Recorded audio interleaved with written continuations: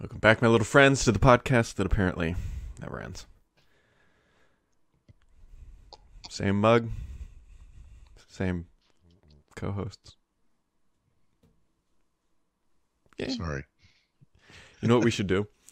We should rename this podcast and launch it with slightly different lighting, and we can call it Being Intel'd. Well, please explain the context of that joke. So for the dear listeners at home, Intel has come out with some, we'll call it marketing and engineering material, but I don't know about much of the engineering material, but they're renaming a bunch of their stuff to make it, in my opinion so far, sound fancier than it probably is, or at least what we've known. I'll at least throw out, I can't remember the second company. Qualcomm and some other company have agreed to use Intel's foundries in the future, once they're built out again. I don't know. Anyway, the thing we were talking about earlier was I'm not a hardware guy, so I'm reading this and I'm like, okay, I have this vague understanding that in Intel, like if you just pretend this announcement didn't happen, that we know that Intel has had trouble moving their manufacturing processes to lower nanometer sizes, I guess. And this is the part where I'm a little fuzzy, but Intel has a technology called SuperFin, which I believe is kind of a 3D process. So it's not all flat on one plane. It kind of raises the, like a skyscraper.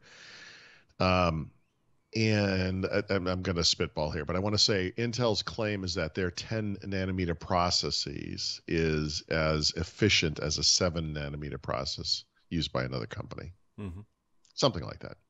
So with that in mind, if what I said is vaguely true, I could be mixing up 14 and 10. I don't remember where we're at, but because it's Intel, I don't know.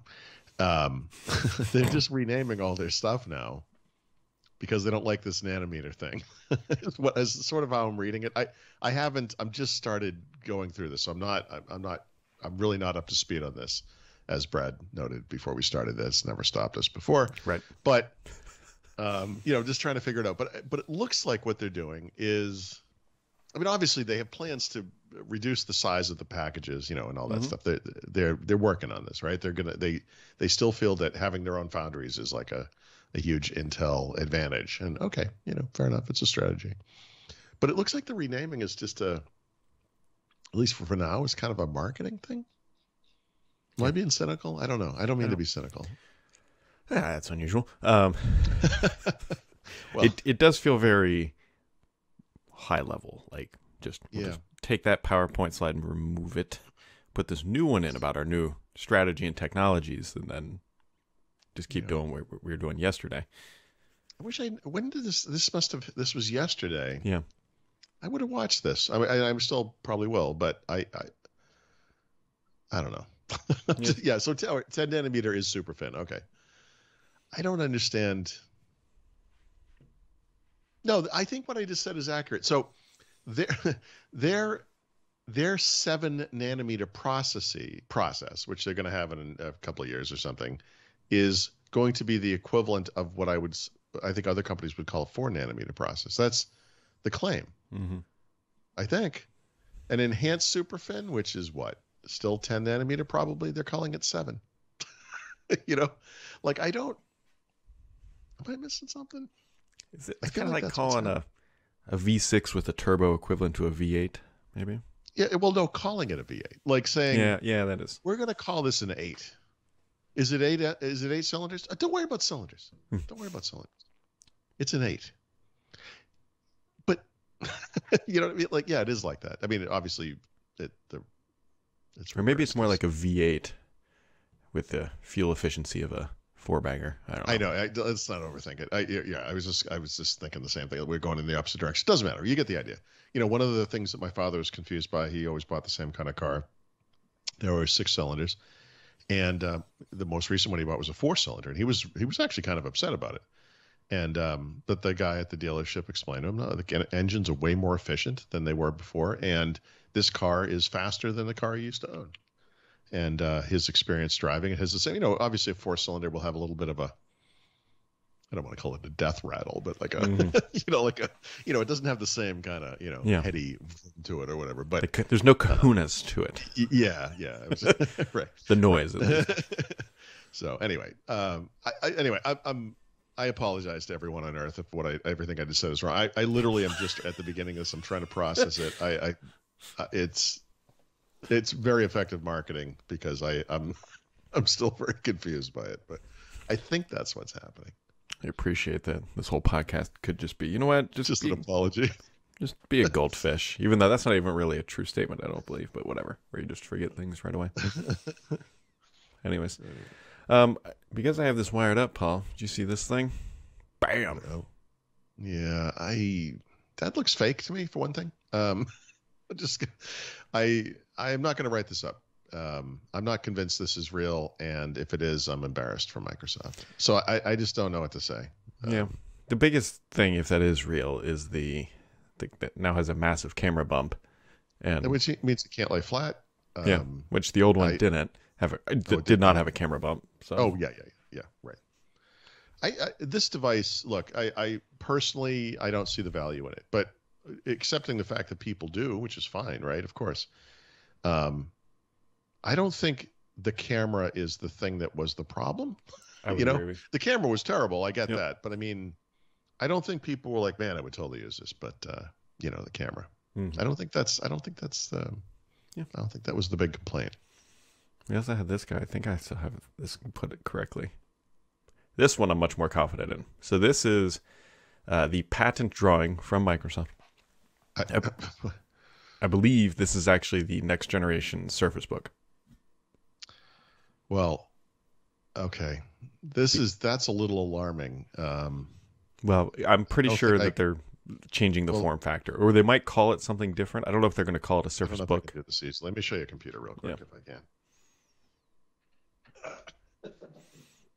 Yeah. Okay. So in there. Okay. So HP's made two of these things. This is the new latest version is called the HP Elite Folio. This is a Windows 10 ARM device, which is kind of interesting. The earlier version was not an Elite. It's probably a Spectre Folio. Leather cover. This is a faux leather. The other one was a real leather. And that one was an Intel design. It was a Y series, whatever. But this is a unique take on a transforming or convertible PC because it looks like a laptop. If I can. Anyway, but to your point, or to the point of that drawing, this thing pops, and you can do this with it, right? And I don't know if you can. Sorry, which is a lot like that picture you just showed us, by the way. Or you can, go all the way forward, and it becomes a tablet. So I love this design. I think this is smart. It's innovative. It's like I said, a unique take on the convertible category. I also think it's a much better take, personally. Yep. And one of the big problems with Surface Book, as you know, is the detachable screen causing lots of reliability issues. So it looks like what they're trying to do is avoid that. Yep. That little contraption is crazy looking. I mean, my guess is that's to keep it floating. So unlike the HP where it had to be resting, I bet that creates enough friction that it just hovers or something. Yeah, there you go. So it's slightly different. The base of that, and then actually the screen part too, I would say looks very similar to what you see in a Surface Book today, right? Okay. Yeah. I still don't see complexity there though, and to me that's the Achilles heel of the Surface Book. It's just the complexity. Well, that and the bezels, which today look like they're about 1.5 inches thick, but I'm sure they'll fix that. Okay. Well. Yeah. Interesting. And we don't have any idea when this might or might not occur. There's going to be an event in the fall. I know that for sure. So my guess is that this is going to be a hero device for Windows 11. So TPM 2.0 included and all that good stuff. Right. That's what makes a hero device these days. Mm-hmm. Maybe with some trading on TPM futures soon. I've got a basket of TPM futures over here, and exactly. Well, unfortunately, they just announced TPM 3.0, so don't hurt me when I'm already down. Not a whole lot else is going on, right? We've got Microsoft earnings tonight. Yeah, that's right. Full year reportings. Yeah, Right. So quarterly and annual. That's actually big news. Mhm. We'll see. Yeah. Well, actually, and then there's the flight simulator thing. Oh yeah. We should mention this. This is kind of a big deal. Have you tried this? I have not. I have it Like installed. queued up. I, Okay. I always And you point like over here as if anybody knows what the hell right. is in my I do the house, same thing. but Yep. it's literally that way. And Okay. so I will give this a And you have an S? Is that what you're going to try to? X. I have an X. You have an X. Okay. So Yep. I'm curious about the S experience myself. I know you asked me about that Mm. the other day, yesterday, whatever. But my son has that now. So is just sitting here unused, you know. And my son actually on his own has subscribed to Xbox Game Pass. By the way, Look if at him there's growing anything that says this service is viable more than that, I don't know Yeah. what it is. But I've heard that I think it's 4K 60 frames a second on an S, if you can believe that. Maybe it's 30, but I thought that's what it said. And anyway, the visuals are supposed to be incredible. I will say on the X, it's breathtaking. I actually brought my wife in to look at it, and Mhm. you know, I mean, I have a lot of experience in Paris, so you kind of look through the little adventures you can go on. I'm like, oh, Paris, cool. I know Paris really well, and it's pretty. I mean, the only thing that's missing, and I don't, this is not a debit on their part. I mean, it's like the only thing you can't see are individual cafes and stores and stuff. But I mean, the buildings are, and of course, obviously the famous places, you know, all the sites in Paris are all, I mean, they're amazing. It's an astonishing graphical thing. I mean, I had a couple of readers telling me there are slower planes you can get. That's one of the issues. No matter how slow, I couldn't get this thing. I want to like fly under the Eiffel Tower, but really what I want to do is just fly it slowly and just kind of enjoy the view. And I can't get it to go slow enough. And it's touchy, you know, because Yeah. it's a plane, right?